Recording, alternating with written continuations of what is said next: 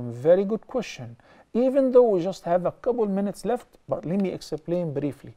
Is Tassawuf, or could Tassawuf be part of Islam and the mainstream Ummah? The answer is yes.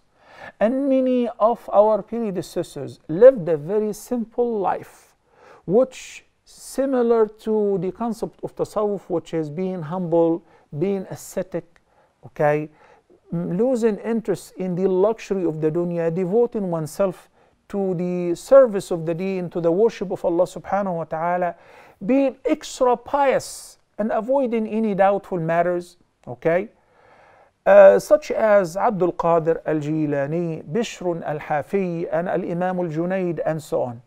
But there is a huge difference between those great scholars and leaders of sincere devotion and worship and ilm and knowledge, and many of the followers of today. If I share with you some of the videos which I have taken by my own self to some of the gatherings of those people who claim to be Sufis, you will never recognize them as Muslims. I've taken those videos by my own self, okay? I'm not relying on statements of others. With regards to Abu al-Hasan al-Ash'ari and al-Maturidi, may Allah have mercy on them. May Allah be pleased with them.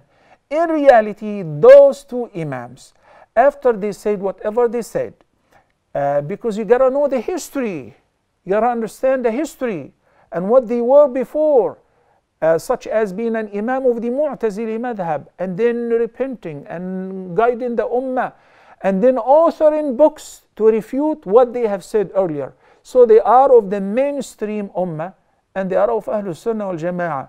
But many of the people who followed the old opinions of such Imams, and they adhere to that, and they still propagate their old views, they have deviated a little. Not entirely. They are not perceived as non-Muslims.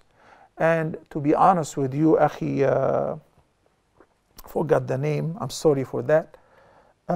Hidayah from Malaysia, it requires education. I teach this class of Muslim sects and groups to the students at the university, so that they gotta understand who's Abu al-Hasan al-Ash'ari, who's al-Maturidi, and what were their views, and why there is a dispute and difference between their followers and they themselves, and so on.